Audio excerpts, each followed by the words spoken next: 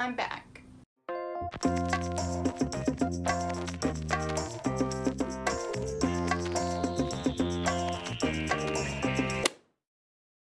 Happy 2019. Hope you guys had a good new year. I didn't really do anything, but that's fine.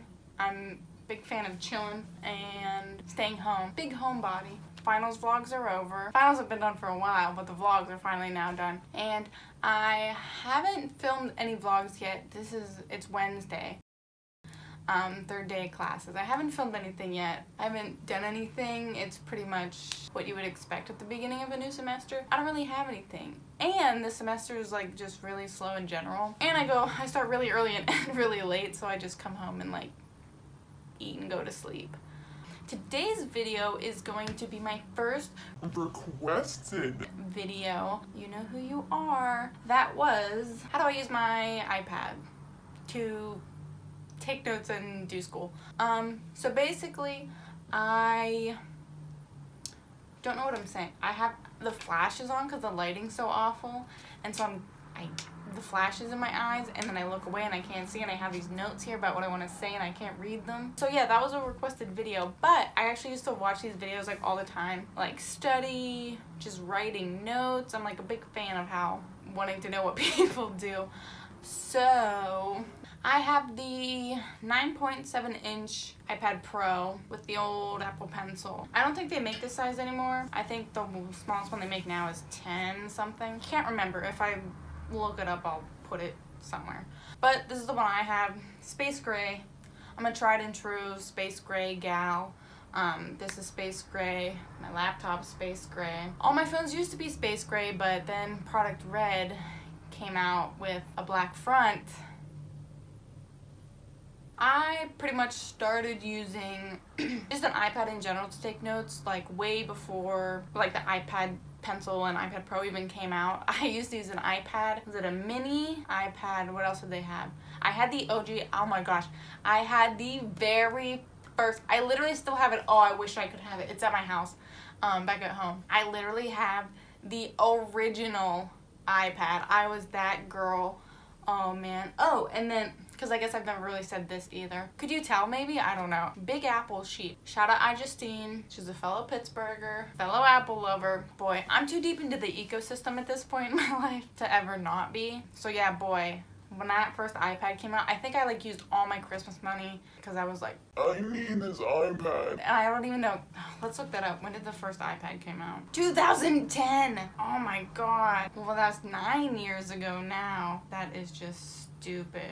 I was 15. I was 15 years old. What even grade is that? What did I need an iPad for? Oh, I'm such a joke.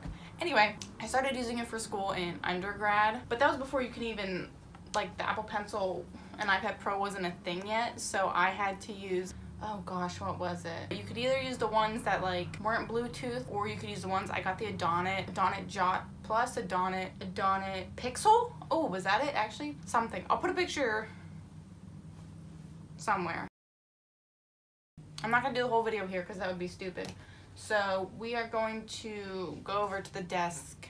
We'll get a nice little shot set up, and then I'll show you how I use it and all the apps I use. And that's pretty much it. Oh, and I want to do pros and cons list, so I'm going to do that because okay. But other than that, let's head over to the desk. Whoop. And we're back at the desk. Here we're gonna just look at my setup real quick. Nothing fancy, so don't worry about it. I have my calendar, clock, photos, camera, which I don't even use on my iPad, notes, app store, books, mail, school, Google, because we use a lot of Google Drive, Google, all that jazz, video, YouTube, Netflix, all that jazz, and all the random stuff that I don't want to see, so I put it in this random folder. But we're going to go to school because that's what we're here for. So this is the school folder. It has basically all the stuff I would need. I have OneNote, which is the app I use now. Word, because sometimes professors upload stuff as Word documents. It's annoying. I have to convert all of that jazz. GoodNotes, that's the app I used to use. Quizlet, love Quizlet. If you don't have Quizlet, get it. Quizlet sponsor me. And then I have Blackboard, which is just what Pitt uses, see all my assignments and all that stuff that I don't care about. Duo Mobile, even more stupid, that's like, I don't know if everywhere else has this, but it's like the multi-factor authentication thing. It's stupid. I don't care. Calculator and then voice memos, because sometimes I record lectures. So let's just dive right into OneNote. Looks a little bit messy now. I haven't gotten rid of, this is all this. Anatomy and physiology. Oh my gosh, that's from P1 year. Oh man, we're just going down memory lane, aren't we? Anyway, so my classes now are drug development, GI, infectious disease 2, and drug lit analysis. So most of this new stuff I won't have much stuff in just because look, this is like an introduction, so it doesn't really matter. So I'll probably show you more of how, IDEA took some notes. Everyone knows how much I love IDEA. So I'm just gonna show you how I basically set it all up. So to get everything into OneNote, you have to convert everything to a PDF, which is fine. I don't care. Smallpdf.com or whatever is the best converting website ever. I can convert literally anything to anything. But what I usually do once I convert everything, like all the PowerPoints or whatever, is I insert them into OneNote and then it comes up like this. But so what I like to do is basically have the PowerPoint on one side and all this blank space on the other side. More so for lectures where they talk a lot. This professor talks a lot, but a lot of it is already on the slides, so I don't really have to. So 9 times out of 10 for his class, I'll just go like this, and like you can see, I just like write on these slides. But for something like, let's go back. Okay, so for like this, I was taking notes on my computer, and it's kind of the same deal. I had the presentation, the PDF on the one side, and I was typing on the other side because I was feeling lazy that day. But I just like it because it's a nice setup. You can see this and you can see that. And one thing I really like about, at least on the computer, is you can like zoom out indefinitely, like it never ends. Is that indefinitely or infinitely?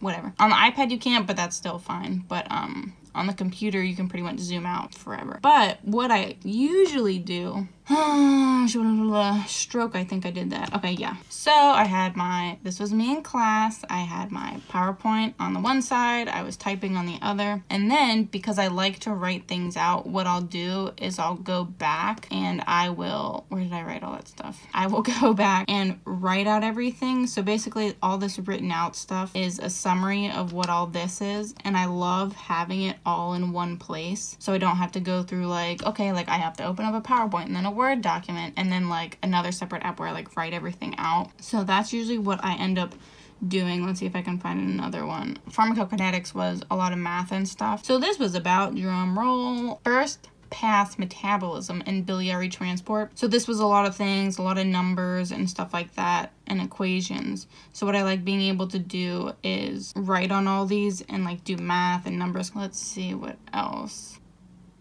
I don't even know what that means. So that's pretty much how I set up my, what's this? Old exams. My ID professor posts all his old exams. So this was me trying to go through a bunch of them. And so I would write, the way he does his exams are you have 4 options and you have to pick which one is false. So I was going through and figuring out which ones are false and why everything else was true and blah, blah, blah. And that was a funny thing I wrote because I didn't want to study anymore. It's on my Twitter though, if you actually want to see it. So that's pretty much how I do OneNote, and it's nice because you can have everything organized, and like I said, I do like exam 1, exam 2, and then everything that falls under exam 3 was right here, and everything that fell under exam 2 was right here. Everything that was for my final was right here. So it was great. Oh, what was I writing? Oh, I think this was the day of. I was trying to remember all my doses. That's what happens if you get rejection of a transplant. So basically that's how I use OneNote. So let's switch over to good old GoodNotes. So this is another app. I think I had to pay for this one. Honestly, don't remember. It was a long time ago. But this is what I used to use in like undergrad. Like I have Cell Bio. I used that a lot for Cell Bio. Oh yeah, I took lots of notes with that. GoodNotes, kind of the same idea. You know, you have your folders and your categories, whatever, whatnot. So basically these ones, you do the same thing. You can upload PDFs and all that jazz. You can write on everything. The only thing I didn't like, and of course now it's gone probably because I like updated my iPad or like the app or something, I don't know. It used to be so laggy. So like all my self-care stuff is in here, and when we had exams we could use our notes, and so I would try to pull things up really quick and I'd be like, it's still loading, I don't know what's happening. But it's like kind of fine now. But like, see, I don't know, like,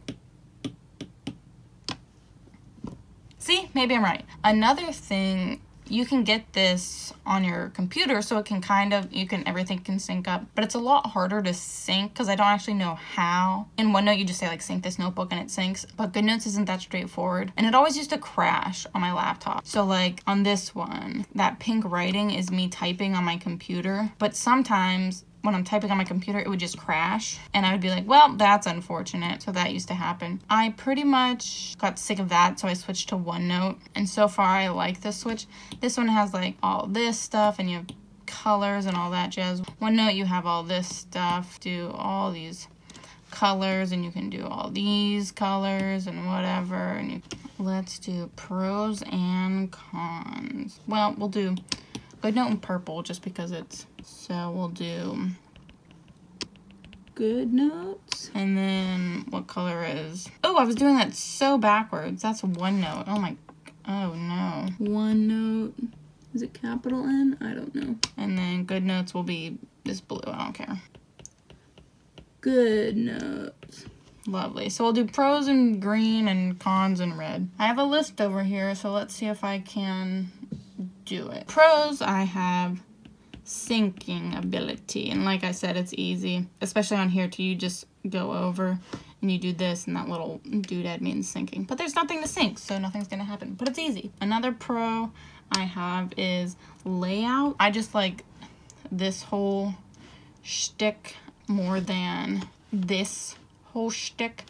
That's just personal preference, so it doesn't really matter. That's just me. I also have, oh, I said the weird space thing. So the amount of space / zoom. So like I said, on the computer, you can infinitely zoom out, so that comes in handy. GoodNotes, you can't really, like, I want to show you one where I like was like crammed for space. This one, like, you can't zoom out anymore, so you just kind of like run out of like space to write. So I like that you can zoom out on OneNote. Did I really write? What does that mean? Organ. Oh, organization? Wow. Organization. Ay, caramba. Like I said, I guess that goes about looks. I don't know. I feel more organized in OneNote, and everything's kind of together more. That's just, again, my personal preference. So let's go to cons. I'm going to start off with printing.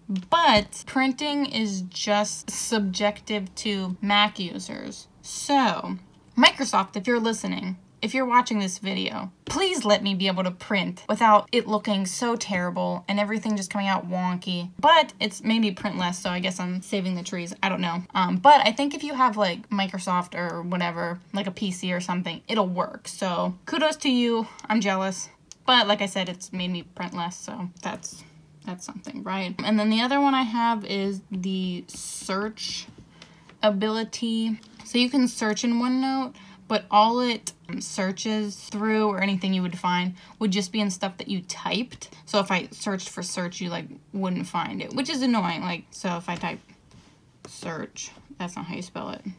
Like, it's all gonna be stuff, if I click that, it's just like stuff that's typed out and stuff like that. So it's not actually, it's not anything I would write, and that's probably where I would give GoodNotes the upper hand. So I will go over to GoodNotes. What do I have? Pros. Oh, the writing window. This is, again, something I've gotten used to. So in GoodNote, you have this fun thing where it like zooms in, and you can like, you can write really small, and it's like even smaller, so that's nice. But I, again, got used to not having it, so I'm not that mad about it, but it's still nice to have. And then something else that I have to, like I said, I would give to GoodNotes is the searchability, I guess I would say. So let's try and find something I wrote somewhere. Okay, here we go. So let's look for paper, and you search it. And it searches, searches, searches. Oh, see, look, it found the one I wrote, which is nice. But like I said, I've gotten used to not having it. Oh, I guess I could say printing. So printing, you can just export these as PDFs and then just print them. And they all say on like, that's what the difference is. Like, these are like pages, where OneNote's kind of just like infinity. So some cons I have for that: laggy, but maybe it's better now. I don't know, maybe they update it. It crashed on my laptop a lot, and that wasn't fun, especially when I was trying to take notes. Oh, and then I have typing. Typing is a lot weirder on GoodNotes than it is on OneNote. OneNote, like, you can just start typing kind of anywhere, and like it pops it up, and like you can do like bullets and all that stuff, and it like formats everything great. But GoodNotes, kind of just makes a big text box, and you just kind of have to like type in there, and there's no real like bullets and things and doodads. You got your bolds and your bigger and your smaller, whatever. I always just like how OneNote did it better. But that is pretty much how I use OneNote and how I use it with my notes. I use it in conjunction with my laptop. We don't really get, like, our handouts are these, so like you can print these out if you want. I usually either write it on my laptop. If it's more like number intensive and all that stuff, I'll do it with my iPad. If I'm feeling lazy, I'll do it on my laptop. But more times than not, when I'm studying for exams, I use this because I like to write things out. Other than that, I can't think of too much else to say. That's about it, guys. If you have any more videos, I'm trying to get my friends to get me stuff to do the 10 things I wish I knew before I went to pharmacy school. So I'm trying to get stuff for that, so I'm gonna try and get that. But we'll see how that goes in the meantime. This will probably be my next one. And then hopefully maybe I'll start doing the vlogs again and things will get a little more interesting. But make sure you subscribe, like, and comment if you want to see more of my videos. If you want to see something specific, I'll see it. Other than that, that's pretty much it, and I will see you guys in my next video. Bye.